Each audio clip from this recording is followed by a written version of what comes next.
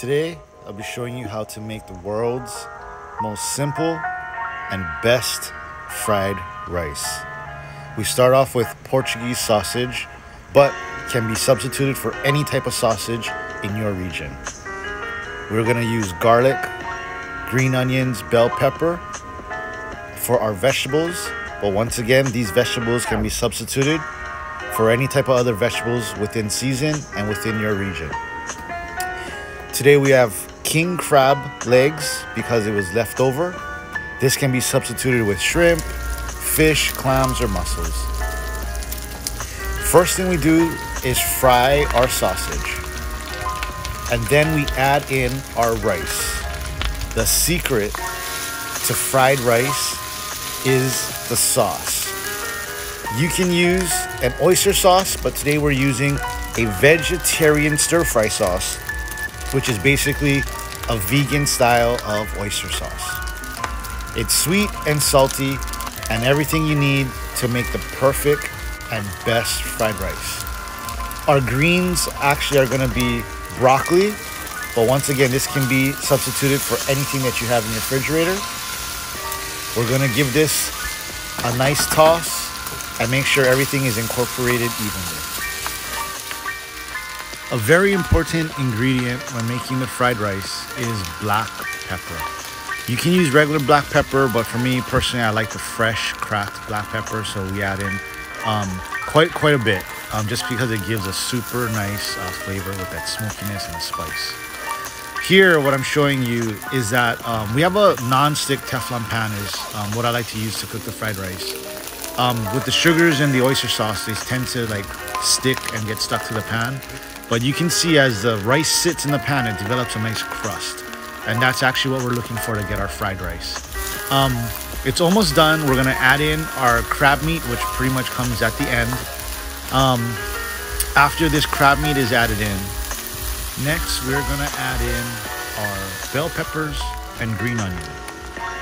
So we're gonna give this all a nice little toss. As you can see, the black pepper and the oyster sauce is all incorporated nicely. The king crab is already cooked. It's frozen, it's already cooked, so it just needs to heat up.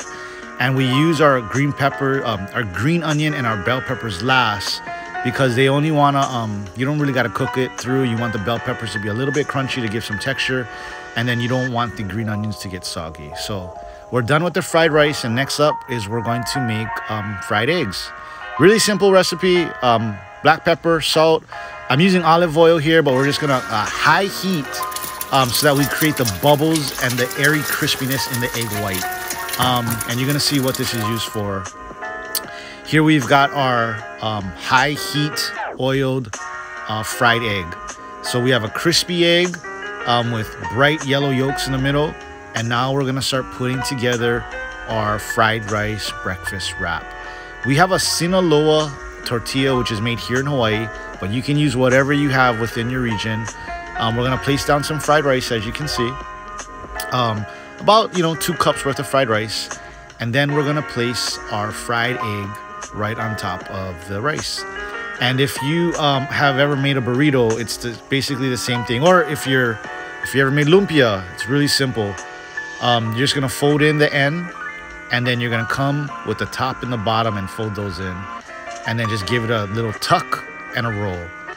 You're gonna see here I have a little bit of a hard time because I'm trying not to break the yolk, but eventually I do get it. You're gonna tuck that in, you're gonna roll it, and then the secret here is we're gonna finish this wrap on a heated pan to get that tortilla crispy, and also just so that everything can kind of stay together so it doesn't like fall apart. So you're gonna see this, we're gonna toast it up just a little bit, okay?